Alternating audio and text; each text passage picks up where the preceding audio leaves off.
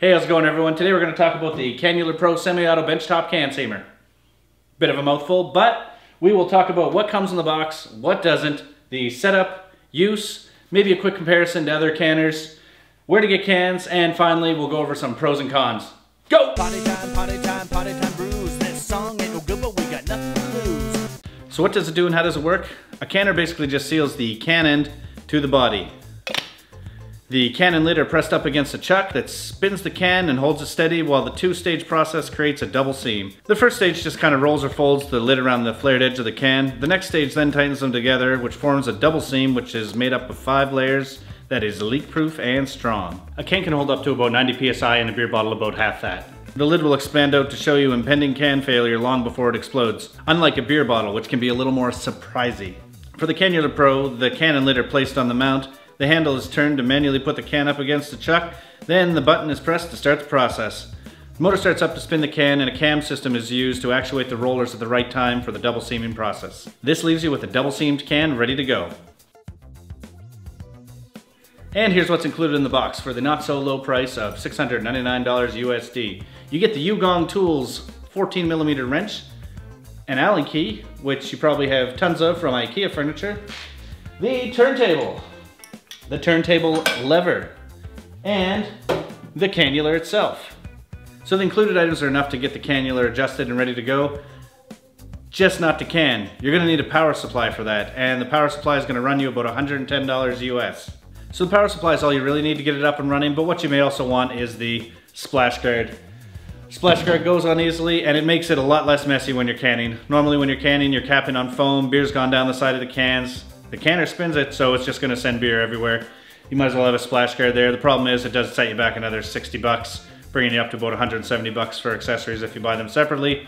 But you can also buy, when you buy it initially, buy a $850 package, at least a more beer, that has the cannular, the splash guard, the power supply, and it also throws in a crowler chuck if you ever plan on doing it that way. If you're anything like me, when you get this, you're immediately gonna wanna open it up, plug it in, and test it out. I wouldn't recommend that.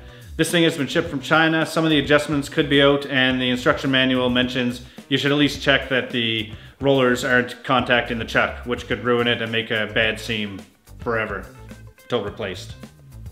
So that being said, when you get this, the first thing you want to do is take the cover off to examine the insides. Here you'll be looking at the chuck, the rollers, and the flywheel, or the gears. May have the terminology a bit off.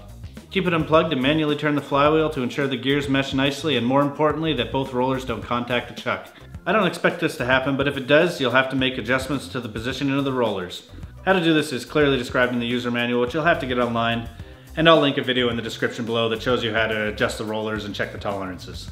Setting the can height's pretty straightforward. Before shipping, they tested it with the 16.9 ounce can or a 500 milliliter can, just to make sure it was correct. So if you bought the 500 milliliter cans, it should already be set up for you, but you want to check it anyway.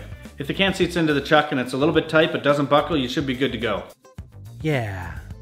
Aww. If not, you'll need to use the Allen key to loosen the coupling nut on the turntable support and spin that around to adjust the height of your turntable. With the turntable lever fully up and to the left, use your free hand to adjust the turntable support until the can fits snugly on the chuck. Now you're ready to can. Here's what I do for canning. There may be better ways, but this has worked for me so far.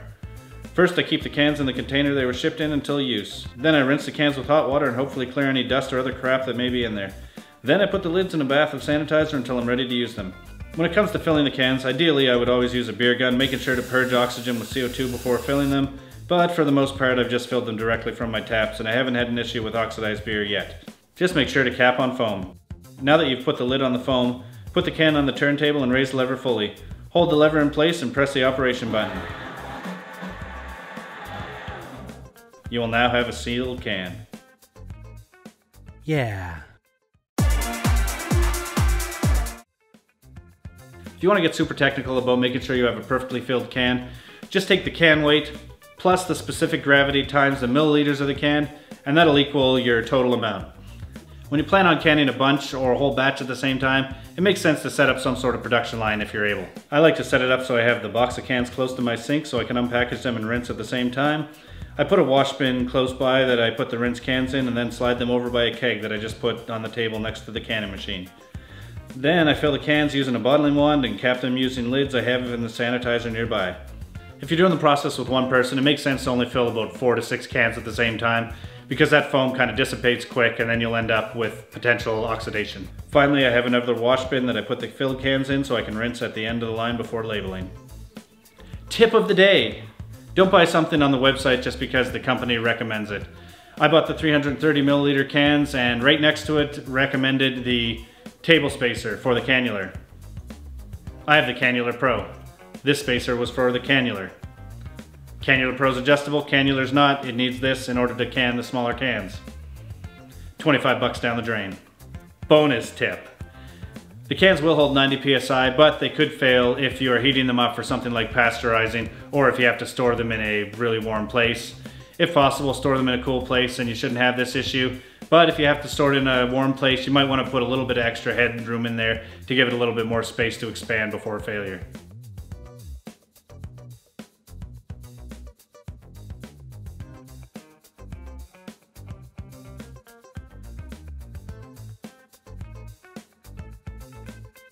A big thing you need to look at when you're picking up a canner is where you're going to get the cans. Since the Cannular Pro has an adjustable table which allows you to use different heights of cans, all you really have to think about is the diameter of the cans, and that is 202 on these, and as well as the type of chuck it used, which is a B64. As long as it's a 202/B64 type ends, the canner should work with any of them because you can adjust the height. Two of the easiest places you can look at when you're getting the cans is either ordering the Kegland cans through More Beer, or you could go direct through Oktober and get the Oktober cans. Kegland cans are the 16.9 ounce and the 330 milliliter ones, whatever that is in ounces, and the Oktober ones are the kind of more standard North American ones, which is the 16 and the 12 ounce cans. The Oktober ones are about $77 for a case, plus shipping, which is fairly expensive, and I think it's around 50 bucks-ish, so about $125 for a case of cans. And the Kegland ones, or the Cannular ones, are coming in at about $150 to $170, but that's with shipping included. The Oktober ones are probably the cheapest way to go for that, and they'll get you the more standard North American size cans. Other options would be to go to your local brewery if they have bright cans, or even if they have label cans, if they're willing to give them to you, and try to bum some off of them. But with can shortages, it may be hard to do, and don't tell them I sent you. So before I go into the pros and cons, here's a quick comparison of the canners that are at least somewhat available for the home brewer. The two companies that are doing them are Kegland and Oktober. Kegland has the Cannular and the Cannular Pro, like I'm reviewing in this video, and Oktober does the Benchmark, the Homebrewer SL1, and the Model 7. For the Kegland canners, the Cannular is the entry-level model. It uses a manual actuation for sealing the lids, and it's not really adjustable. It comes set up for the 16.9 ounce cans, but you can buy a chuck to adapt it for the 330 milliliter cans as well. And finally, for the Cannular, you're still going to need to buy a splash guard and the power adapter, and with all that said and done, it comes in at about $625. And for the next one, the Cannular Pro. It's the one I'm reviewing in this video, and it's much more adjustable, and it is semi-automatic, so you just press the button to seal the cans, and you can adjust up and down for can height, which opens it up for a wide variety of cans. You can buy separate chucks for it, which include the crowler, and you can even get one for tin cans or steel cans if you're the prepper type and you like to can food or whatnot. The separate chucks for the Cannular come in at about 40 bucks each, and as you remember, you're going to need the splash guard and the power adapter as well, and all said and done, it comes to $850, but that does include the crowler chuck, splash guard, and power adapter if you get the package. With the Oktober canners, you need to choose the type of tooling you want set up with the initial purchase. Most of them come standard with the B64 ends, but if the B64 ends aren't what you want, you can get them set up for the CDLE, which are kind of the more European cans, or the super end cans. Although they may be more expensive for setting up for the separate types of cans, having specific tooling for the cans make it a little bit easier to adjust into place, and they will come ready for that type of can when you get it. There won't be any messing around with heights or anything like that to get it adjustment properly. So for the least expensive of the Oktober line comes the Benchmark canner. You can either choose the 16 or the 12 ounce cans, or you can use the Kegland style ones, which are the 330 or the 500 milliliter cans. The Benchmark comes with a splash guard right out of the box, so you won't have to spend extra on it. One of the things you'll have to look at with the Benchmark is that it does not have a motor, so you will have to use your own supplied power drill to turn the chuck. One thing that's nice about the Oktober is that once you lock the can up in place against the chuck, it stays there and you won't need to use one hand to hold it into place there. But like I said, you need to use a drill, so one hand will have to be on the drill and one hand will have to be on the manual handle to seal the can. And finally, the Benchmark comes in at about 500 bucks, and it's definitely the most inexpensive way to get into canning for the home brewer. The next canner is Oktober's Homebrew SL1. It uses the same kind of mechanism as the plain Cannular, or the benchmark where it's a manual handle to seal the can, but it does have a nice locking mechanism when you push the can up into the chuck. Problem with this one is that it doesn't come with a splash guard, and that's going to run you about 160 bucks. The SL1's compatible with a lot of the tooling for their higher end model, and you should be able to use most type of cans on it if you have the correct tooling. The big thing about the SL1 is that with the splash guard, it's going to come in at about $1,040 plus whatever taxes you have. So it is a little bit more expensive than the Cannular Pro. And finally, if you want to get a little bit crazy, the Oktober Model 7 is their commercial version of the canner. It's the canner that you see at a lot of pubs or neighborhood breweries, and it comes right out of the box ready to can whatever type tooling you have it set up for. The problem with that is that if you want to do other types of cans, it's going to cost you about $680 for the extra tooling to set up for those cans. The Model 7 does come ready to go, the splash guard is already incorporated, and it can be used for any of the other types of cans that the Cannular or the other versions of Oktober work with. So while this one's potentially the most solidly built and has the most options for different types of can you can use, it's by far the most expensive. It's coming in at over double the price at $2,580, and that cost only includes the tooling for one type of can. If you want to do 2 or 3 different types of cans, you could easily get into $3,000 plus. Okay, let's talk about the pros and cons. For the first pro, it's a decent price for a semi-automatic canner. Comes in a little cheaper than any of the Oktober versions except for the benchmark, which basically you need to use a drill as the motor, so that one doesn't even have the motor, and it's not a heck of a lot cheaper. It still is a little cheaper, but not a heck of a lot. It's a great, solid piece of kit, and it should last for hopefully a long time. It says adjusted chucks after 50,000 cans. Seems a little crazy, but whatever. Maybe it works, maybe it doesn't. 50,000 cans a lot, probably 50 years worth of canning. And for the second pro, it's adjustable. A lot of the different canners are interchangeable for the parts like the chucks, but this one's actually adjustable. You can change the chuck on this, but the rollers you can actually adjust in and out, which make it a lot easier to use your different diameter cans, as well as the table height up and down. The other canners make you buy separate accessories or parts because it's kind of fixed in place without the fine adjustments there. And for the third pro, it's semi-automatic. It's one of the only ones in the market that you just press a button and it will seal the can. All you really got to do is move the turntable up and down to do the cans. It should be a lot less fatigue and easy to use overall. For the first con, it's a bit messy. The splash guard here, when you lift it up, it'll dump beer down onto the machine and possibly get into the buttons and through the creases there. So you want to take it apart once in a while just to make sure everything's clean. And for the second con, it does not come complete.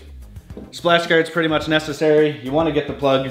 So unless you're buying the kit, you need to buy the pieces separately, and it just costs a little bit more money. One reason they possibly do this is because there's different areas using it and they don't use the same power supply, but either way, it kind of tricks you into thinking it's a little cheaper than it is when you see the original price of $6.99. And for the third con, it might require a little bit of technical skill out of the box.